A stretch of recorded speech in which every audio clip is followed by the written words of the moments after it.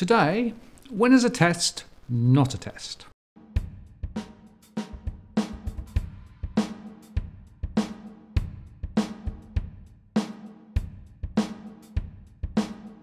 Hello again, I'm Martin North from Digital Finance Analytics. Welcome to our latest post covering finance and property news with a distinctively Australian flavour.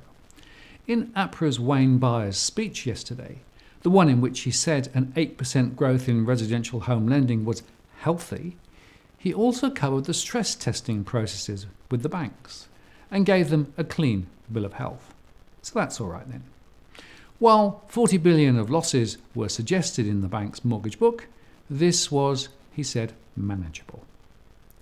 Today, LF Economics posted their own bank's testing analysis, putting APRA's stress test to the test. I'll put a link in the comments section below. And they applied the APRA stress parameters to the data from Westpac, which was revealed in the recent Royal Commission hearings. Using that data, they extrapolated losses to the banking system, if scaled up, to be $298 billion, a quantum larger than APRA's. Now, we ran our own scenarios using our core market model and using the same APRA worst-case baseline. And we get a result much closer to the LF Economics scenarios than the APRA outcomes. And in fact, we think the LF Economics numbers may themselves be conservative. In addition, from APRA, we get no detail on their work and no individual bank level disclosure, unlike the US version. See our recent post on the US, testing 1 to $568 billion. So we do not find the APRA version very credible, which is a worry. Clearly, their strategy is to just trust us, just as they did with the now revealed poor lending practices. To summarise, the tests are first, a downturn in China and a collapse in demand for commodities. Second, the subsequent downgrade in sovereign and bank debt ratings, leading to a temporary closure of offshore funding markets. Next, a sell-off on the Australian dollar and widening credit spreads.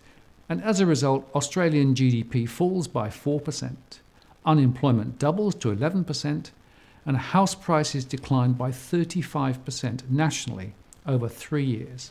So, pretty severe. And in addition, banks had to consider an operational risk loss event, including misconduct and mis-selling in the origination of residential mortgages. The additional operational risk element served as an amplifier, they said, of the stress, adding a further shock to bank balance sheets. APRA says this results in a reduction in bank capital and credit losses of around $40 billion on their residential mortgage books. What have they assumed about property sales in default, we wonder?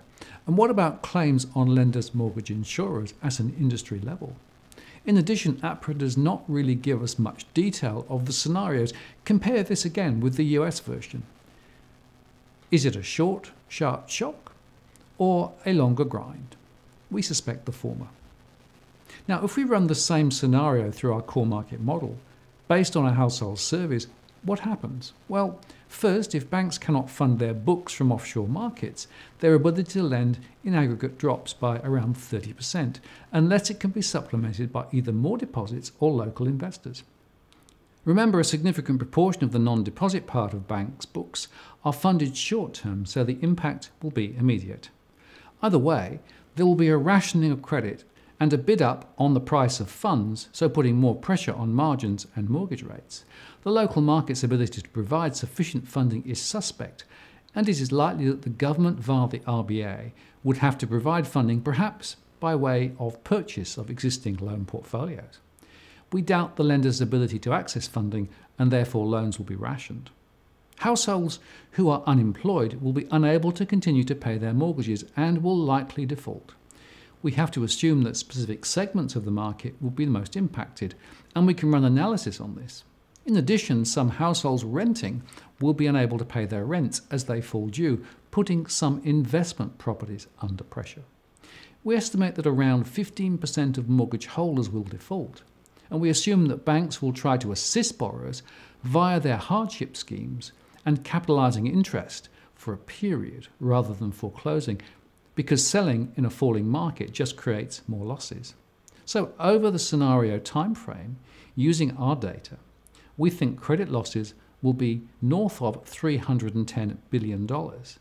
This compared with the $40 billion in the APRA result and the $298 billion from LF Economics.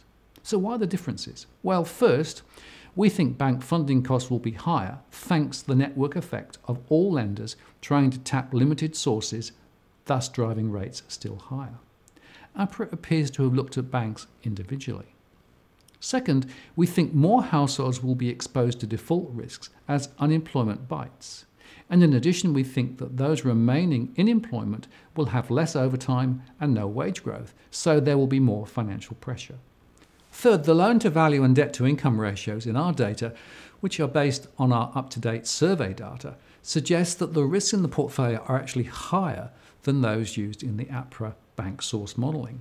Some of this is so-called liar loans, and the rest is multiple debt exposures and changed circumstances. Currently, we think banks are myopic on this. Fourth, lender mortgage insurers will not be able to meet all claims. We're not sure what APRA's or the banks assumed. LMIs may be one point and perhaps the first point of failure. But overall, this does not give me much assurance that the banking sector is in fine fettle and that there are no risks from the excessive mortgage binge. APRA will need to do better to alleviate my concerns. As always, if you like what you've seen here today, please like the post and add a comment or question. I do read them all. And if you want to join the growing band of subscribers who receive alerts when we release new posts, do subscribe now by hitting that subscribe bell. And if you've already subscribed, many thanks. I really appreciate your support and participation. And if you value the content we produce, please do consider joining our Patreon program, where you can support our ability to continue to make great content. And here is the link. I'm Martin North, the Principal Analyst at Digital Finance Analytics. Many thanks for watching, and I'll see you next time.